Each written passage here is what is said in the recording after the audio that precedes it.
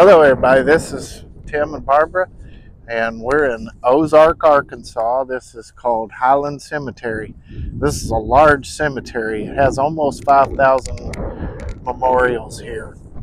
But we've been looking around, and this one particular kind of stood out for us, and we wanted to make a short video. And this guy here, his name is Alva Greer.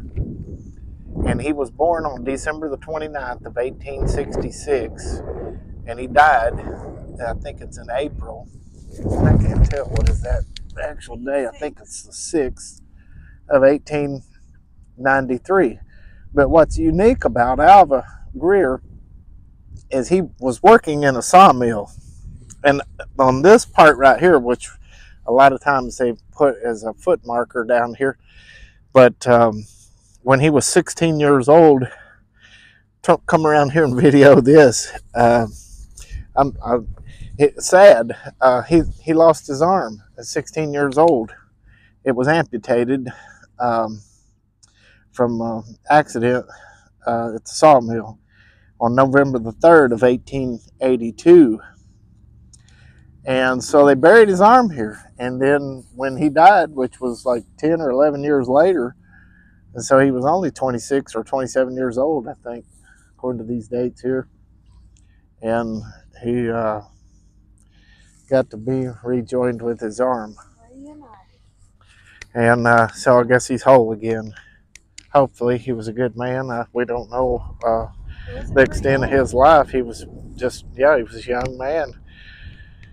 And of course, back then they didn't have any technology to reattach a limb like they do these days. Of course, these days they still lose them and can't reattach them.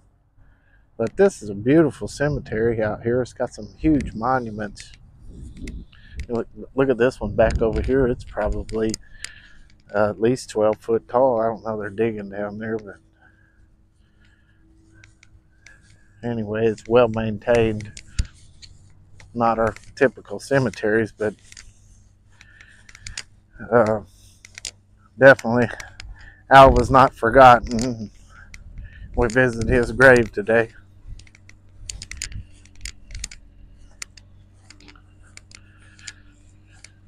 But this is a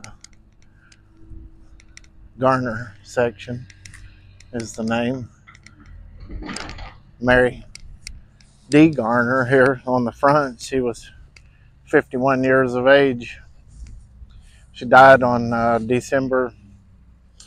she was born on December the 20th of 1836, and she died on December the 25th of 1887.